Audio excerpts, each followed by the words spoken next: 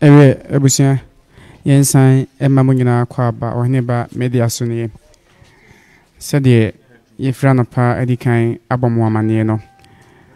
ya bo nan aba Bishop Bernard Nyarko ne fie ene na atwe pepepe ya Bishop efri yensa ya na sede amamre ni amane ekire no na ose ebusia etenase na wonum ehwedin hihye no egu akwan mu enentino sabre ya ba nan aba de ekoso wa hanyina no ye de ebesomo ye be stress so aba so anu ache ama foforo nya bi ahwe wadwenche wa kwanche betimi e de atum like page no following nemi a notification bell no so de be ya brano nkoma hodo ebebo nyina no onsa ebetimi aka bi enhihye ebusia de akwan mu ni omuchiremu a enam ene social distance protocol ene njia hodo abane de egu akwam na omonso eye oman bapa na Bishop Benanya konsum oman no ntino omummu aban mra ne so na nia oye ene se o hwese social distance protocol no ebe yadwuma eno ntino mo hwe se edom ba begu fie ha no mo do hwe se omesi atranse kroma tetentemo kama ana wasan ye de atodwa se oba o chiewie wo aboade bia wodi ma abusia no na afi wadan wani na okọ ansan kra na abewurem no also hye nose mask bi uwie a also ba ohronsa ansan abewurem a watumi ewurem enti we nyina eye enhye ya hodo a egu akwem ewa abusia fie ha no mo enti abusia fo no se de aban hyehye ne niam ahodo a odi egu akwem no omonso edi so kama na uchirim se sabre onyan sheda ya wode beye eyi ya kire doti yi no onyan sheda a ode beye enti ne ise oti baby na obi aka kire se eda sei ana abre sei wonum ebeye yi a na entisa sabre wodi amane muma enti kakra nipa kakra na wa ma nuama no ne emma ne kunafo ne those people ana wa enti said ya mobile no yen nya ne said ya nka normal ye be ye no enti na ye mo canopy enu enti na ye nsisi nkonwa enti yesere mo mobile mo mfa nchen ne di kan mo mfa nchen because ye break protocol na anhwe ya ye kwa na ye nyina ye to aso na ye ekoyi e ho ano ti said ya wote no so for yesro sanity na enhyehyɛ ye woni se abusuafo amaya ka se yen kan se nipa beba nyina se till further notice because of ami covid ni ntina till further notice yen fa date mai enti woti bibi wo emframa mu se ni se anya sa na abusuafo ka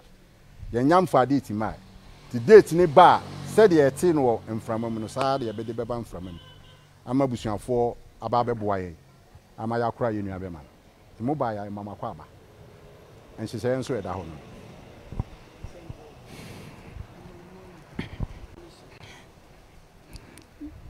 we enhyehyɛ ya eguso a ekoso e Bishop Bernard Nyarko na busua fie sabe won na betimi abɛhia ne de won aba bi ma bakɔ na sɛ de busua kyerɛ mu no o kyerɛ wie ya no ama musu na akɔ sɛ de be ya social distance na ɛho nsensem no bebia so betimi agina ne na so kama ɛno nti no se ye nyina ni Bishop no ne ho odom otwedom nkanye sei na ye beye na so se de beye na abusua be di aban hyehye no nti no o kye se omma kwan emma omanfo emewurem saa nti no o hwe kwana no kra o de ahoma bi asen ho ba horo nsa ansa no wurem o hwe nso social distance no be yadwuma ti we nyina ye de ekoso e ofie han masabre ya ba na hye nso se ye Pakoso ana ye wo eno asko mampon mensini ni mu Pakoso kro ni mu a ho na Bishop onu busua fie ba kono ewo a emu nyina ewo ha no ehwe se na wotweda no bibia so ebetimi akoso kama tie kwanim no ene abusua mpanimfo no bibedi nkomo na de opese wiase nyina tie na emu wodi tudwa se de amamre ni amane tie no obechia na waboade bia ohu abusua mpanimfo de mu wi a ntentam so a na wada wani na akọ na aboa mo foforo nso atimi abechia fi se ochia na wankwa hwe ya na dodo na abegu ha na ekowiase akwakoye ohaw ɛde ama nhyehyɛeɛ a abusua no ɛyɛ no nti yɛwɔ ha yi brano tumi sɛ ɔmaa na baako bi aba na wabɛkyia ko ɔmaa no bi aba na ɔde ma bɛkyia ko a ɛno ɛne nhyehyɛeɛ a ɛkɔ so Bishop Bernard Nyarko na abusua fie 1 week na wɔn ɛdie no ɛno nti no abusua ka si so dua sɛ saa bere wɔnya nhyɛ da biara sɛ da sɛ yɛbɛyɛ wei nti sɛdeɛ waka sɛ until further notice ne covid yi a bɛsensɛ wie mu nti no abusua hyia wie na wɔsaa adwen deɛ ɛbɛsi soɔ no ɔmbɛbɛ wiase nyinaa saa te nti yɛbɛsrɛ yɛ a momyɛ nsusu mpere yɛn ho na yɛntie the right source sɛ abusua no kasa a yɛn nso yɛwɔ ha yɛbɛma mo nso mahunu na deɛ ɛkɔ so biara mmoa biara pɛ sɛ ɔde bɔ abusua yi ɛfa ɛnnua pani firi a wɔfiri mu no wɔn nso wode aba na ode aba bɛboa yɛn Oheneba Media so ne yɛgu so ɛwɔ Pakoso Bishop Bernard Nyarko ne fie Michas Common Promensin mu ɛwɔ Asantema mu ha ɛna ɛkɔ so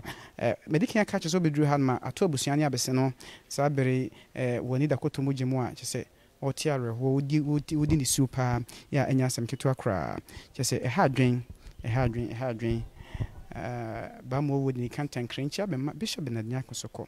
sɛ ɛha adwen yie paa ne nso bɛyɛ ne den twa sɛ abusua tena aseɛ na nhyehyɛeɛ ne nneɛma wɔso wɔka ne wiase nyinaa te bi no wɔhwɛ na ɛyɛ adwuma nti abusua no bi ahyia wɔ ha no ma ɛde kan ka hyɛ bere pɛ mu yɛne abusua no bɛkasa na ɔmo nso nea awɔ wɔano de sɛm yɛ awɔ de ma wiase nyinaa no ɔde ato dwa dɔm no bi aba wɔn abɛkyia ɛkɔ nkyɛn bia na ɛni aba Emilia Brobe nso baayɛ a ɔno nso ɛbɛkyia ɛnim sɛ ɔne Bishop agyina set so atwa bebree na ɔbaayɛ na sɛ wɔgye ne ho biara ɛnyɛ abusua asan bia book of condolences to ɔba na wotwa wodi ano asan na deɛ wɔka ɛde kyerɛ abusua no waka ɛwɔ mu yɛbɛsɛ sɛ ɔbɛ like page no na wɔde akyi wokɔ Facebook a ɛyɛ Oheneba Media YouTube no nso ɛyɛ Oheneba Media subscribe sɛ de bɛyɛ a biribiara nso bɛtumi akɔ so kama Mosomfo Kwame agye mboaten nana kokoto ana mesome wɔ ha meni abadwafo nyinaa ka bom na ye boa ama sabenhye ahodo no atimi akoso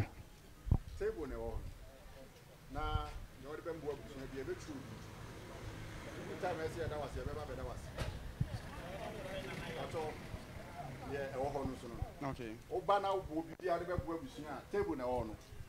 yɛmfa ma nkran bia wɔ ha yɛsrɛ wa ne opɛ sɛ ɔde boa ɛma busua no yɛbɛda wase nti yɛsrɛ wa table wɔ ha ɛnam sɛ yɛkɔ no sɛ deɛ tie ne nti no wo bibia de bɛboa busua yɛbɛda wase yɛda mase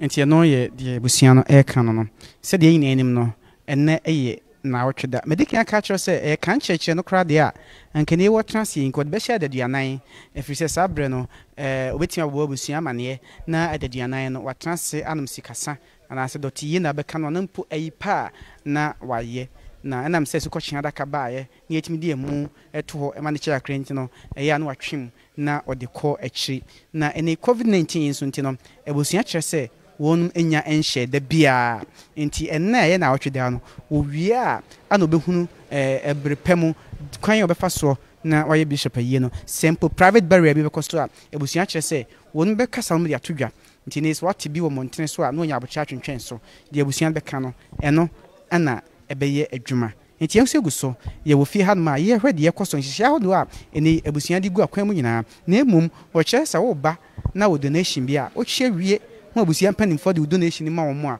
wo wie a entemtem so a na ma mo so na okose de be beboa ama hye no etumi aye adwuma kama ye wo ha ye wo mpa no de ye te anwe mu ye betofom bia ye de betum anim ama bibia so etumi akoso kama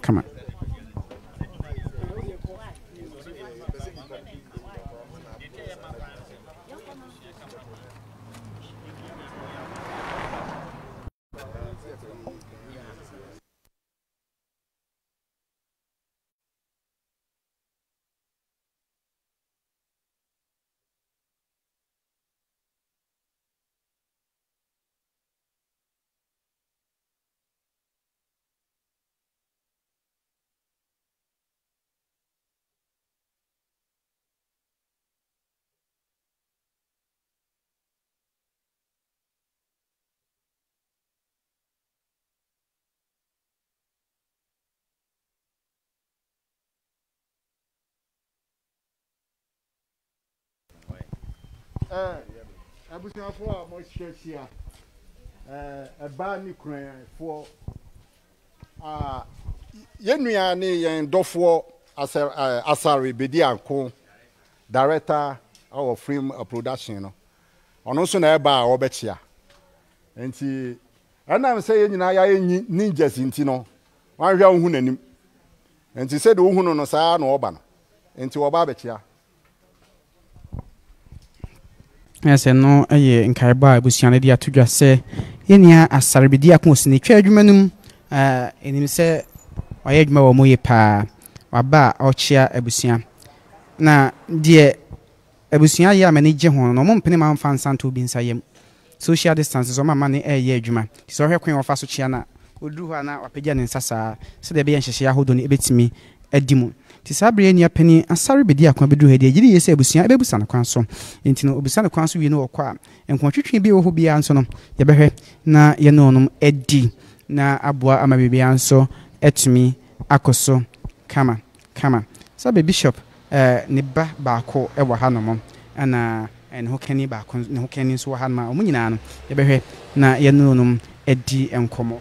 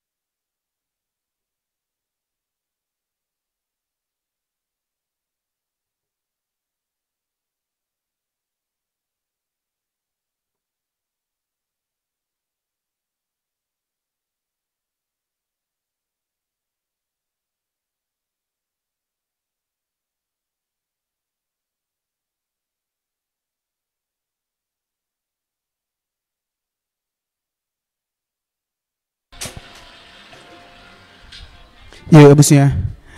Yemma Munina Kwaba, Oheneba Media Sunni. Gedikin Abu Amane that say Yewo Bishop Bernard Nyarko, the fee ya ewo Pakoso. Na said ye Edikan dia to and free mo na ochimu eni.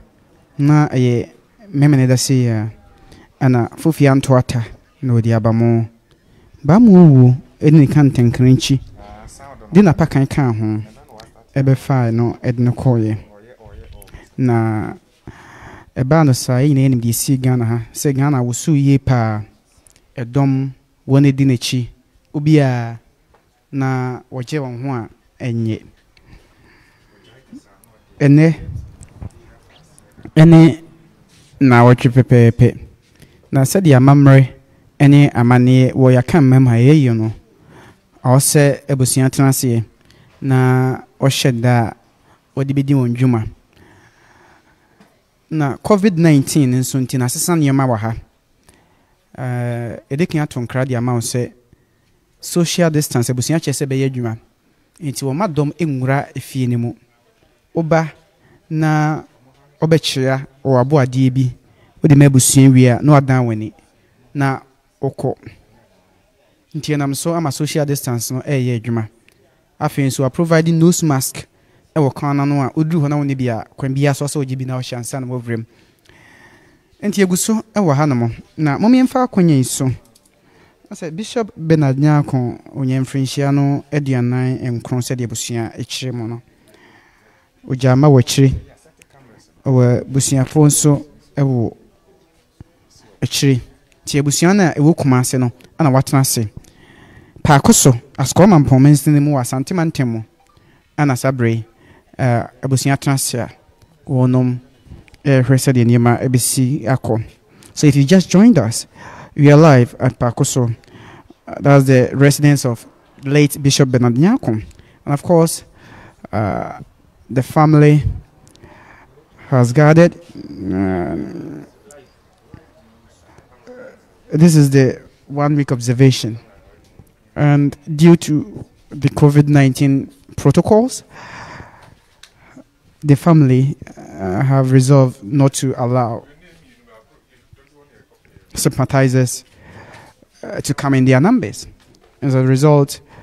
you will see a handful of sympathizers here, mostly family members. And so therefore, we are also here to give you live updates, live coverage here on Oheneba Media. We want to encourage you to follow us, like our page, send in your comments. It's not easy here. It's not easy here at all, because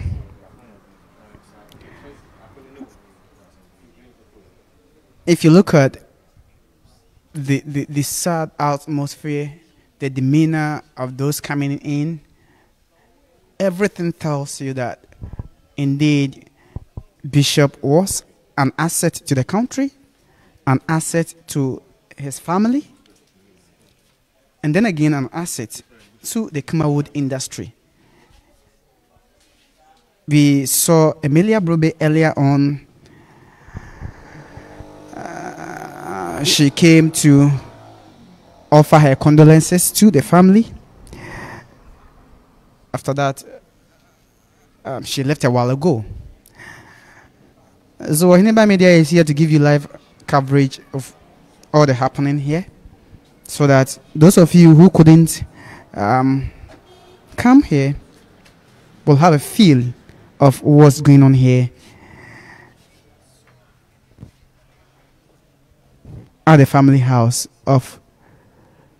Bishop Bernard Nyarko. Indeed, we've lost a giant. Indeed, we've lost an asset.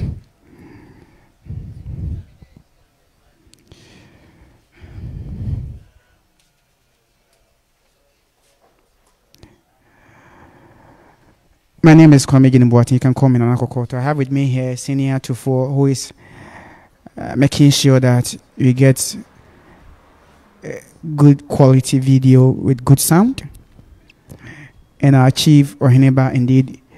is also there, ensuring that everything is all right. We have other technicians here supporting us. We thank you so much for joining us. We entreat you to like our pages, follow us, and subscribe. Oheneba Media on YouTube, Oheneba Media on Facebook.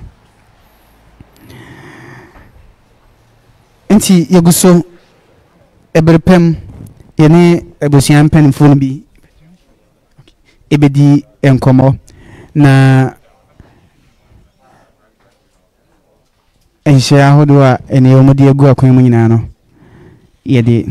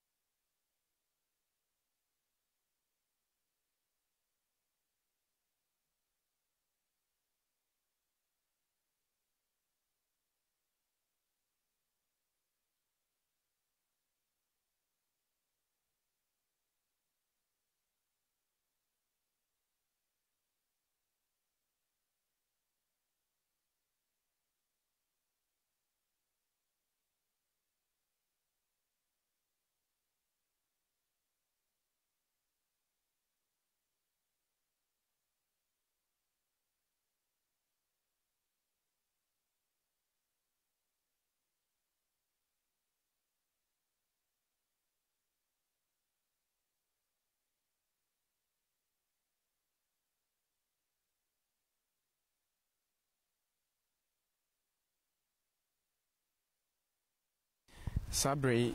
yabana aba Pakoso a Bishop Nyarko mebusia fie ebro free mu no ene na awche pepepe ti said ya mamre ene amane tie no na o se ebusia tenase na ohwenhihye ahodo di gu akwan mu na o de to amansan yin enim na enam se sabre COVID-19 esinse wie mu no ntino aban de o hye ato ayiyo so ya o de ato dwa se obetenase krani kwan se bro nipa edununum tinam so ama hyehyɛ ebusia de gu akwan mu kyerɛ se omo mpene ema edom emegu happy na emmom oba ochie wi ya no sama to so na je se okọ woni ma ne sa se de be ya edom no entimi emedoso e wa hanom ti sa bredi na otweda na ebusia chance kakra bi ya omo wi a nhihia hodo gu akwa mu nyina no ombefa so e de ato wiase nyina anim eno na Oheneba Media yensu aba na ya ye twa ho mfonyini e de akira no so for kwame gini boaten na na kokoto ana me wa hanoma me bo amani e de ema wo mini apeninti fon so egina chiri dada anyema de mai pa na obedru ekwana no a sa bre wo de Veronica bucket ni bi esi honoma wa obewuram bia no o se ohro wonsa ansa na wetimi ewuram se de be ya eni hand washing protocol na mpanimfo de egu akwan mu no bibia so obetimi aye adwuma tissue ka ho to wi abepepa wonsa kama wo hwe nso a owo nose mask upper friend face mask enso ebi wo hono to rem na onibia kwampa so no ombehwe na on ama obi ahye na aboa mahihye no nyina so etimi egu akwam enti urem nso social distancing so no omde ye adwuma yi pa sabre abusuan atranse ebi refie na yahwe sede ahihye no ekoso ewo efie hono na yahwe se benya epenifo ni bi na onomu edi enkoma ti so hwa kakra bi abusuan kakra bi na sabre wonum atranse ewo abusuan fie ha sede medican edi atugya no enhihye no ene se oba na wo chie wie a abo ade bi na so de ba ntentem so a uwie ya no asama otoso na okọ baabi sede ebe ya ebeboa ma ejamfo a ebe bio no wonum ebetimi achia yenye ni Bishop Bernard Nyarko osoma odi asom Ghana osoma odi asom Kumasi man enti se nkenya sanhye we ne wo ho no ma na yenkenye se ne bekọ na enso abusuan pese omu di aban mra ene hye ne so nti no ene omu kyerema omu ma edom emegu efie happy enti wo betranse wo kyia kakra bia na opegya omu na se okọ anim se de be beboa na hye ne bibia so etimi akoso kama ti sabre yeguso e wa hanomo ya ye hwe se de hye ne bekọ ye bene abusuan penimfo bedi nkomo omu wi a adwon be fa ne ompese ewiase tie no ene obedi nkomo na omde ato nyina yanim ne ehunu se de enyima no esi etie na obeduru hanoma se medican edi ato dwa ato abusuan ene abese no ato abusuan ene esun sabre chese eyare husemi pa se brane ente se ya chese odi ni diwe chise wonko kanse makura na nimu nyam no nko akeke no kura ne yademu sabre ba mu awuo ene kan tankranchi abeli na sekro sabre front one tintimu eyare husemi pa ya abusuan ji won ho bia enye abusuan ji won ho bia enye nenso obe ne dey abasa no so hwe na amamre ene amane etimi ayi adwuma sede onim dia yen sede no tie na abusuan transe ya kakra bi owie a nhihye ahodo a ode agu akwan no obema wiase nyina so etimi hunu bie na me ka se Era husem pa frise ohwe esoma bishop dia besom yen ne nke hwe no kura so beto no asoma kwa akiri pa ma nkiri ma so asua de free ne ho nenso dunya me beka na no kre sabre bishop enke ho bim tienne eye ne na wotweda ya sabre abusia trase na wohwe ama nhihye ya hodo no etimi akoso ntino ehwe se betimi ene mpanifo bi edi enkom ne ebuso mu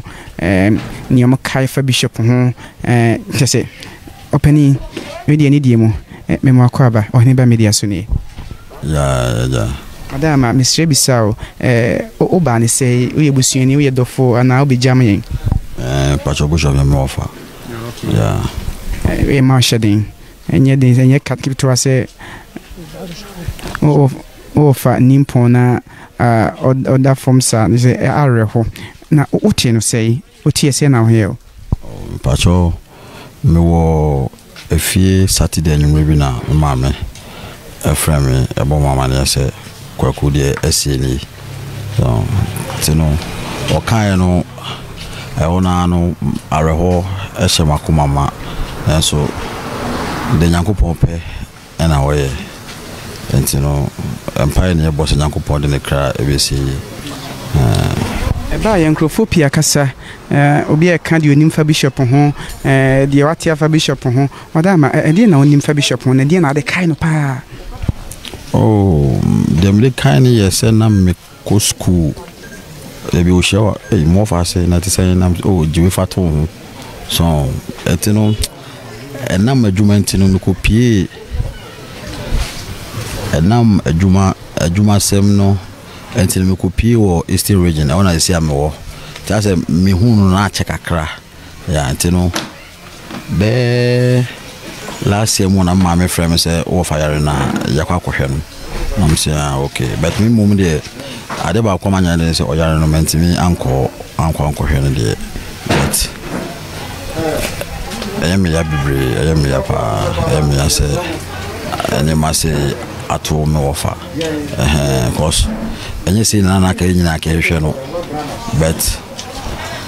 some kind that no the yanko pompe na oye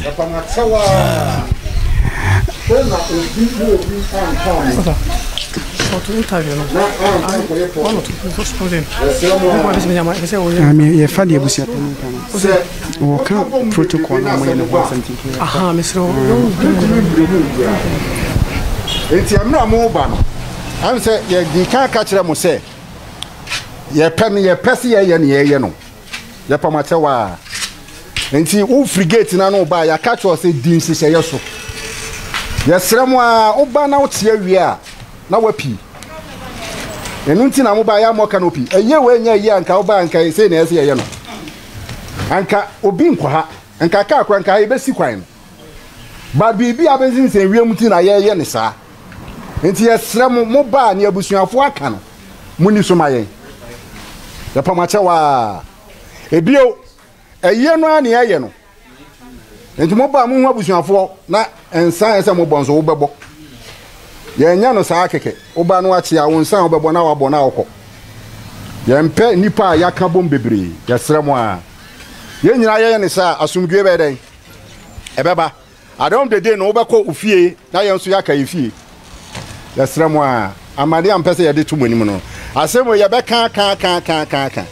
mo amaba nso amokro no ye ka kyerem say yie no ye to further notice yie no ye nya mfa nhyɛ da enti sɛ wobɛte no baabi wobɛte ne himfo wobɛte ne himfo ye nya mfa nhyɛ da popem sɛ covid yi betwa mu no ye nya mfa nhyɛ da enti sɛ ye de seda said ye wote social media no ani baabi ye kɔ bia no bɛsa awadi show bia ebusiafo nti sɛ de opinion kan no kyerɛ sɛ de be yenhyehyɛ ebetimi aye adwuma na social distance ne eni protocols a amane dia to dwa be adwuma no wo chia ya uwia na wama mu so na okɔ sɛ de be beboa na amanhyehyɛ na ebusua emuso nti eno aye ebusua no penny no de waka no na yenua ba Emilia Brobe so aba ba chia yenyina enim osini twa adwuma nim sɛ de yen sister Emilia bon homodin woni bishop agina set so atwa sini bebre eba ye wontimi ntrase ti ono so aba ya waba be chia busiafo enim ye se enchi bia no obema ne muso akọ nenso ansa na obekọ ne bepese ene betwetwe nkomo tia wa bi ai aboa no ode adwa kwa nya na kwa tia wa bi na akra bi obeka kire no aka kire ansa na obema ne muso akọ wa mane muso na wa kro enim se sabre ne ni da kotomu gya mu pa nenso etwase oka bibi kakra na ode ekyere ebusuafo ene adofo asabere omo agipini ehwe enyina nti yenko na eni aba no enkodi enkomo tia wabi obapa yama okay that's eni aba no de krate bi akyere me ya kyese sabere oni akonya no se oni edi nkomo ko oni ebedi nkomo minim say the system metie anyhow friendly or Oheneba Media no the system me kire say enam hyehye ekoso ni ntino oku ye omu nyina hia am kire actors guild no ntino brepem se mpanifo mu kwan se omu bitimi ni sentrofo edi nkoma omu ne ebedi nkomo yenso age atum free se brane ye mo ne bede ntino brepem nya system melia na mpanifo sasa ma ne kwan a ye ne ebedi nkomo na aboa ama bibia so atimi akoso ne emum de betimi aka sisu dia ne se sa bere oba pa ba chia ebusuafo a ono so hwe se de niema no ebesi akoso nti eguso bishop Nyarko ne fie sɛ mdi kan ye no ato abusua ene abese no sabre abusua gye ho anye de odi ku bebo ne yem odi abo ne yem de otwa adwo twa adwo de okire kom kyere sabre de odi besin so ato nanum odi besin ato nanum a kye sɛ yare husem yi pa tienso abon pankran aba ha ma eguso hwɛ de ekoso wa ha na yato enkra no de amamu nyina tikoso ne de echi sɛ be ya ensema hodo a ekoso wa ha nyina no onso onsa ebetumi akabi medikan ka kyerɛ musonfo kwa megini boate na akokoto ye wa ha de ye moma so nsi e wo de bekoso wa ha no ho ye da mu nyina ase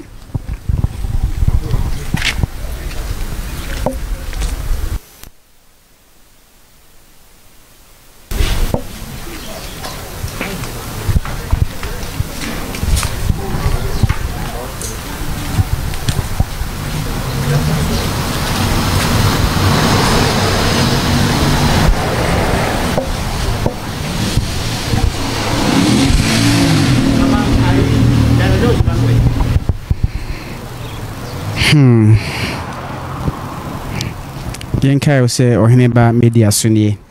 Bishop Nyarko on the 1 week celebration in Ekoso no vital information bit me the amount necessary ebusia kire say omunya nhye da bia odum edebeye eyi anase wode beye bibia enam covid-19 ene ho nsensem nti no se ebusia ne hia na wo hunu da wo nyina betrase akope emonokrabre na waye eyi no a wode batu wiase nyina anim nti se uti bibi wo montene social media ne ade na enya ebusia no nsa hyase a no yi wani afri so frisa sabre afekura da ebusia ne tenase no mafa adwene ehu anamonto obetu nti obesere se mumye nyina enhye ne so ebusia mpanimfo enya nkasa enhye da wode beye eyi nti no mumye enhye ne so saa na yenhunu na bibia nso ntimi enkoso kama tiberepem se ebusia mpanimfo hia na ohye da wode beye eyi no nyina awie na eba abonten a ye de beto monim na emum ebe a oba no abechia no inse de na otweda utimi de wabo ade ekono ebusia na trans kakra bi toba ochie wie yi wabo ade wie a ntempa so a na wama muso na wakọ se de be ya ofoforo so betimi awrem na wachia na edom no emebom pese wa ha na ade efe no social distance no etumi aye adwuma wa ha ebusia nsa provide no mask ahodo a so duru ha na woni bia obehwe na wama obi na aboa nti so obehwe a enuanum bia di kan ba ochie wie wa pie kokra elusa kogina bonten se de be ya enhyehyɛ no betimi aye adwuma eno ebeboa ama bibia nso etumi akoso kama pa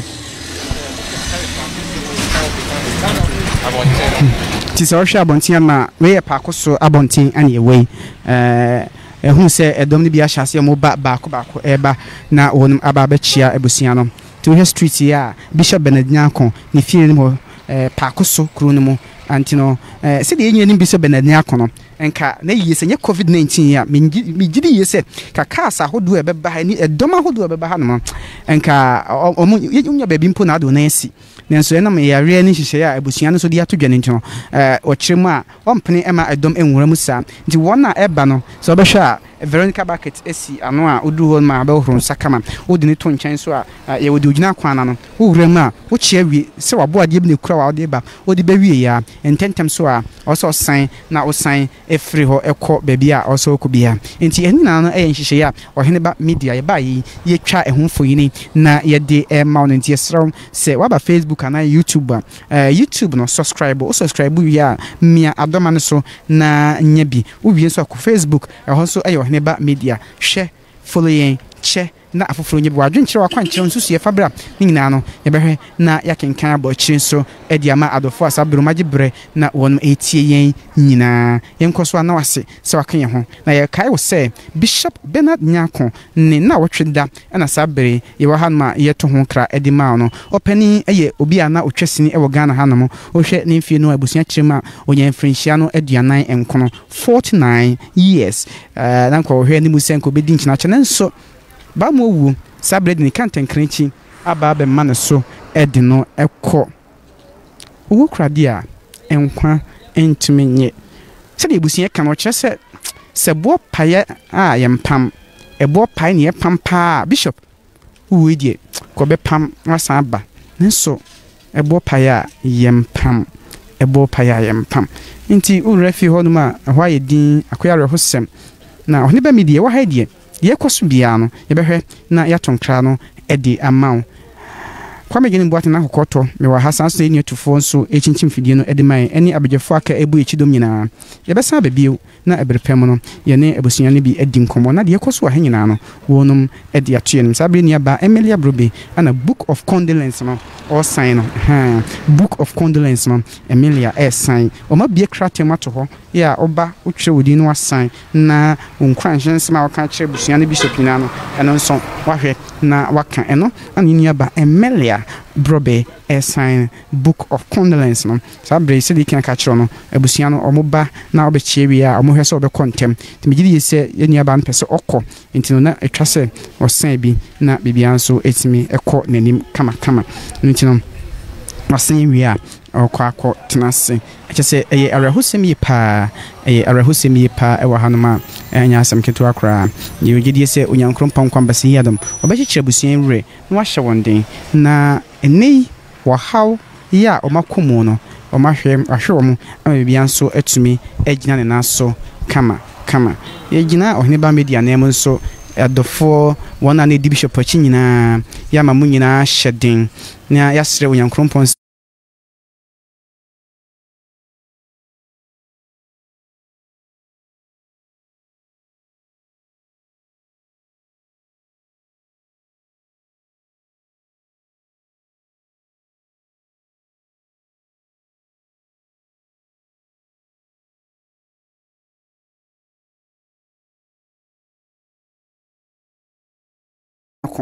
na busia fi a yenemo edi enkomo efa na wotwe da sabre ebusiafo esinkonwa na otu eho anamo no bebi a obi Oheneba Media so ni subscribe na di achi ni follow yen YouTube ni Oheneba Media, Facebook no so eye Oheneba Media ye kwanim no mo messages na ye ho se bebraba ye be yi afri ho na ye di amamo mosomfo kwame ejini mboatin na kokoto ana me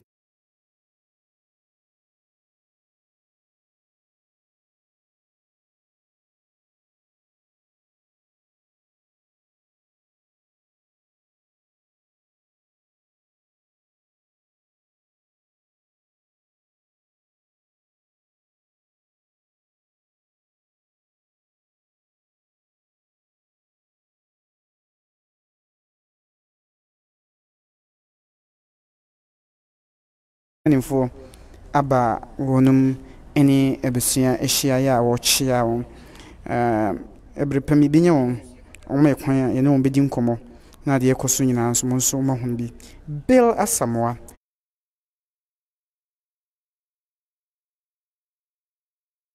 eka ho bia wonum nyina ewo honuma wonum eni ebesia no edi amane ayare husemi pa ayare husemi na yene ya yewu Kumasi ha de meka aka cho se webusia fi ha na besini na busia nya nwesam we yasum edapote a wa mamre ene amane kwa so ode ebeye bishop na yi no anampo so be private barrier no wonya mfanto yanim ewa ha no entino nei se ebusia no editu yanim a wudi echi nko ade ai abofo ba onhwere boa nti ukan ho na wo Oheneba Media so yi wonso wonsa ebekabie anapadom no a eba be chiae no dodo na ebe chiae ne wonum ekọ dodo na ekọ enam any social distance so hye yampen for de agu akwan mo ntia edikan bo amane se Emilia Broba be chia eno akyenya Farm Producers Association 5 pack omonso ewa hanoma omane busia edi amane ntie nche bi ebekọ na yene omo akwakodi nkomo na ebusa omo amonso de ekoso hye amonso de egu akwan efa yenia penin Bernard Nyarko fra ene wa free mu no eho nto wa hanoma ye Oheneba Media like page no de achi wadwenkyere wakwankyere fabra ebiu YouTube channel no ye Oheneba Media eno nso obetimi ede achi ewo honom na bibia nso etimi akoso kama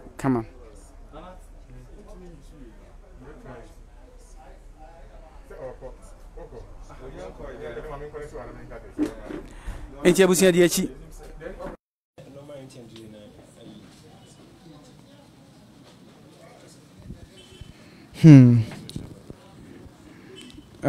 let's go back and read some of your messages. Iwe beto so na ye di hono edi amount. So we're going back to read some of your messages. Abna Dankwa, may his soul rest in peace. My condolences to you and all the family. So sad. That's your message. Thank you for watching. Abna Dankwa. Robert Asaro, good work, John. Good work done. Oheneba TV. Ernest Ofori, or say, Oheneba, thanks for the broadcast. We also thank you for joining us. Kindly share for us. Susie, or say, rest in peace, Bishop. That's your message, Susie. Yenko Ahmed Duncan Williams. May his soul rest in peace. That's your message, Ahmed. We thank you for joining us. Kindly share for us. Noche Tete Enoch. My condolences to the late Bishop Bernard Nyarko's family. Eunice Append Mackenzie.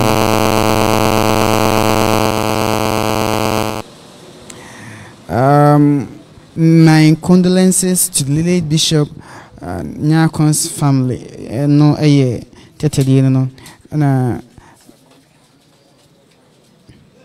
Okay.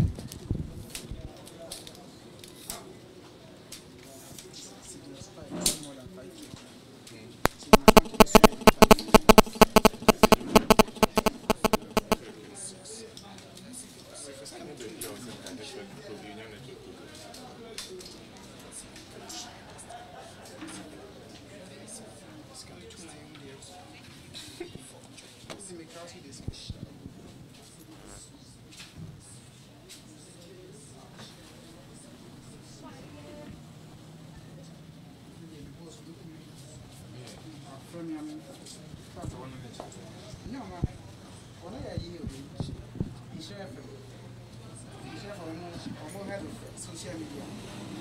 It's a program, cultural program. And if I was in the media, I'm walking about you can answer to Kumasi. I don't know. I say, a child in who was never made me now. I catch me. Also, if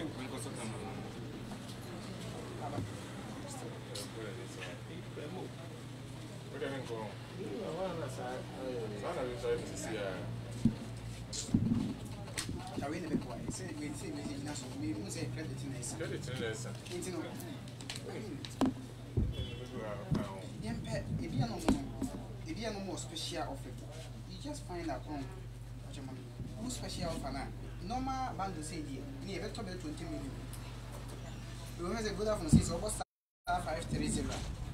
Which is 5K for 7 cities. So.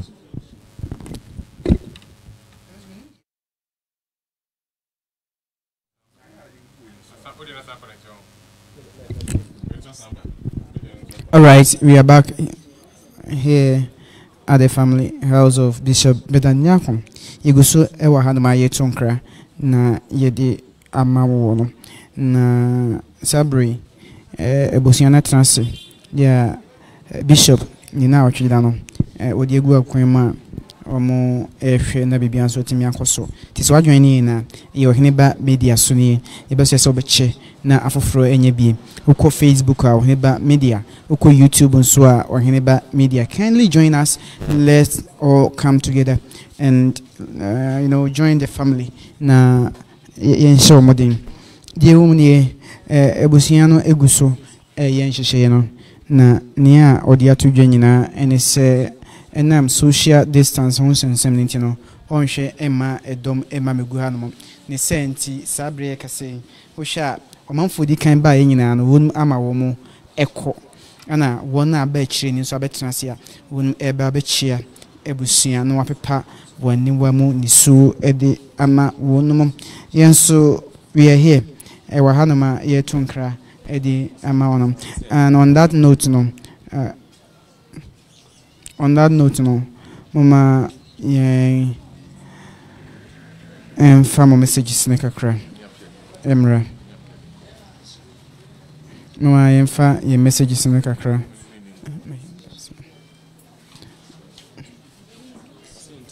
Okay, my info messages but before that no any abako ebedi enkomo edi can catch us a 5-pack for this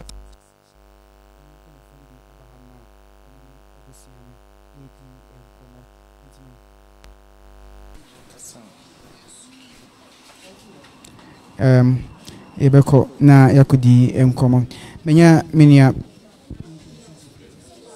enya abako ewa hanomo yeneno ebedi enkomo openi yemako aba Oheneba Media suni Ya mejoso apomi yedi koba de adaroma bibia eboko. Okay, yebeba osubi Sabre Film Producers Association 5-pack penning for wonum ewo ha omo ewo hanoma ehunu se yenia Bill Asamoah afi director Asare Bediakon wonum nyina ba omo aba bechia ebusua no just arahoseme ba ye no omo nyina ba omo bechia ebusua no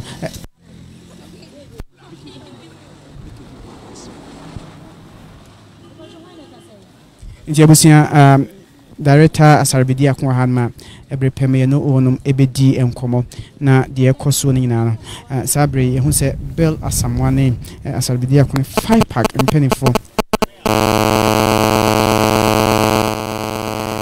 Farm Producers Association as a one ababechi abusia no enti no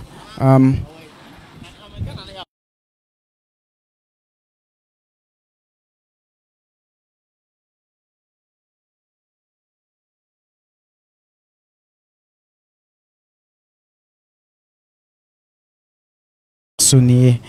catch you see YouTube no ne Facebook no be di echi enhihie no guso a ekoso enhihie no guso a ekoso e Bishop Bernard Nyarko na busia fi hanom a e wo Pakoso sabre se de enhihie no koso ni ntino wonum emma omanfo dodo no a enwura abusia fi honom ai wonum emma manfo dodo na enwura abusia fi honom to be chiape na wadan woni awoko Bishop asarbedi akon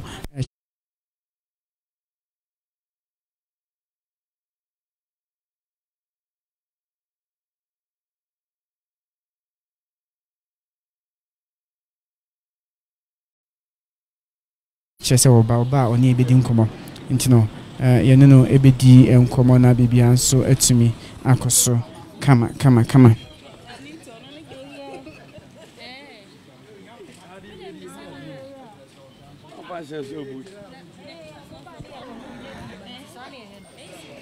yeguso Pakoso Bishop Bernard Nyarko yeguso fi homa ana yeguso ewe yara husemo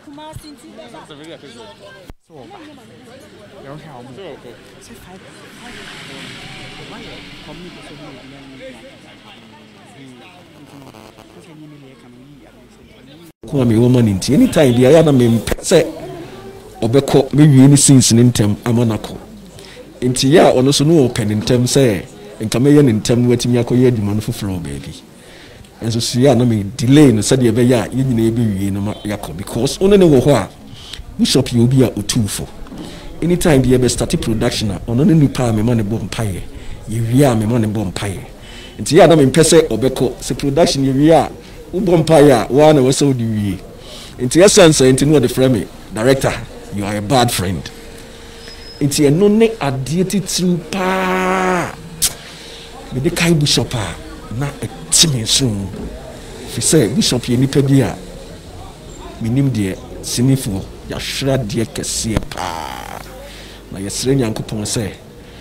baby bia o bia no onfa ne kra ensie na minim say ni wuwe na wawu no ye nyankopon na atonsa e de afre no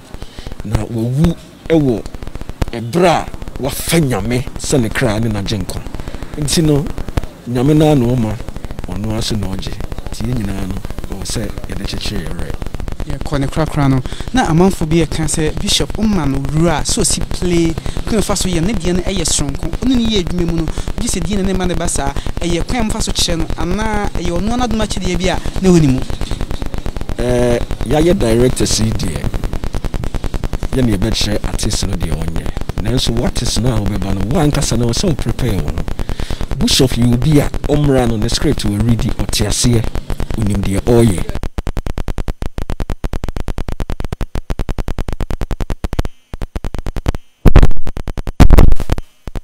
owo ensem no ewonimu owo ensem no ewonimu sometimes even the script no dey actual club who say o de bia ka no amana ye come so otiase the bishop you be a I don't know how to describe him, my brother. I remember very well I hear this movie Wanted. And only movie Bishop yeah on who said was a director my bre. We money come Americana. Foot muso abremisi keep on. But who you know room so obey ma adiana day. I fe. It's Bishop there. Me sure say you be nyana so actor beyond that. Ebusia Oheneba Media ni guso ene director asarbidi akon AG enkomo no Ghana ha de ye kesi twadwumani mu a untimi nka wabra mo director din wona hwesini asarbidi akon ayo pani ya na eyare hosem director ne krakra no sini be se oni ne twa ayo se nyo ne twa ni sini be na ohwa ya utie kire se bishop sini we die efe sini ne deɛ sini a me ne na yɛ nyinaa ɛfɛ na mmom meyɛ movie bi a deɛ mebɔ odin wanted yɛ one movie a mehwɛ bi a mehu sɛ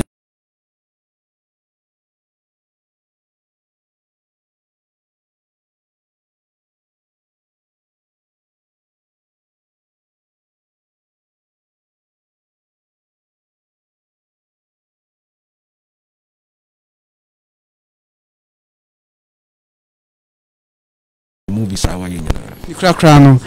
adofo ne di bishop echi abusiafo message bɛyi ana de call out e de amom nea mɛka kyerɛ abusua ne adɔfoɔ nyinaa sɛ yɛn nyinaa yɛnhyɛ yɛn ho den deɛ asi no ɛɛya yɛnsusu ne saa nanso deɛ nyame pɛ no ɛna ɔyɛ ɔno a na de ma ɔno a na ɔgye na yɛbɛsrɛ sɛ obiara nkɔmpɔɔto no ho kasa bebrebe no wɔisi sɛ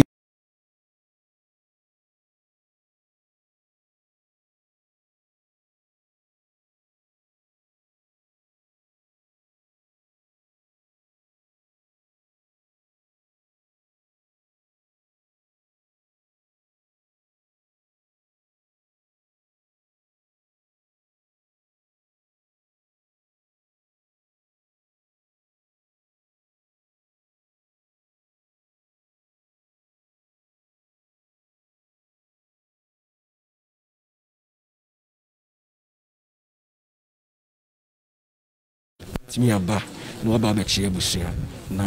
wakɔ asomdwee mu na mmom mmerɛ no so na ɛyɛ da no yɛde to dwa a mo nyinaa mɔba na mabɛdɔm mabɛboa ama yɛkora yɛnnua no koraa mehyira pa director mɛsome da wase abusiafo director ne kasa yɛ asare bedi akɔ ɛba sine kyɛ adwuma nim ɛwɔ Ghana hanama papa ne ti abɔ woni bishop nso agina simpie so wɔ akwan bebre so atwa sini bi ɛwɔ Ghana ha pa enti wotie sɛ de na ɔkasa no a woni bishop yie pa nanso sabre yɛ kasɛi kwabrane wayɛ mmere director wotie sɛ osi kasa no a na kyɛ wotimu sɛ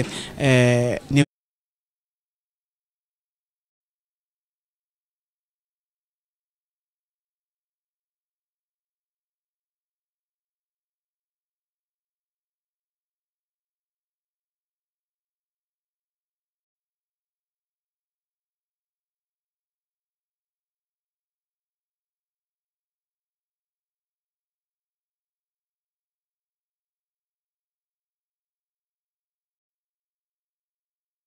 re ahoye papa enti no akoyare hosem yeguso your bishop efie said ebusua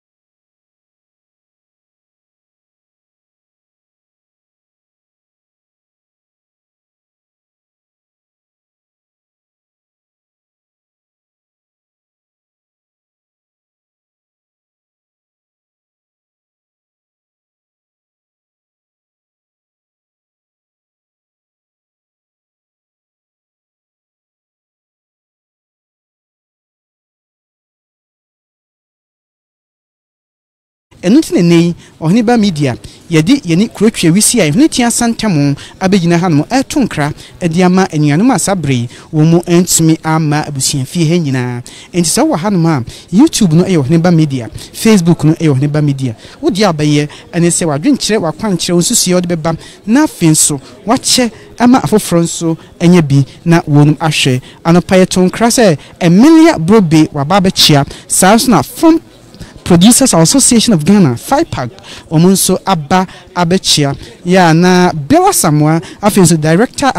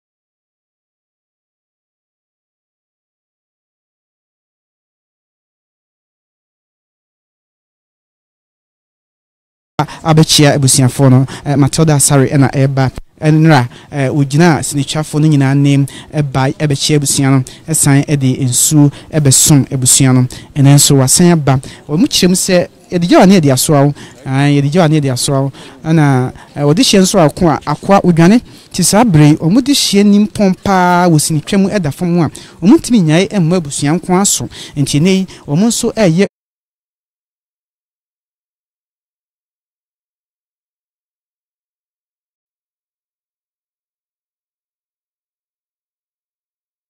wonu afam die bia se de be ya o metimi aboa na nhihye ahodo a ebusuan de agu akwan mu no o nso ebeye wonu afam die e de aboa nti egusu e wo fie hanoma ebusuan eni wonna edikan bi no aba no edi enkomo momuko wonna asa aba mprempren so o mane ebusuan edi enkomo no se chese hadwen pa na meka amam amane se obi frima ne oye wo yaka mem ha de tetena pa de enka watena se na watweden enka odi eyi pa no dotiye no ebe hye adeduanan 4 style na wanya bre abubo ebusuafo amane na abubo ebusuafo amane wie na fe wako akoye eyi de friend dotiye anase eyi pa no na enam se sukochi adaka aba ni timi kra emu eche no ntino eni wonum etimidisie na de no yeni ene se nka ofiri mu a nansa so pepepe na akope ne korabre na nansa no kora wode to honum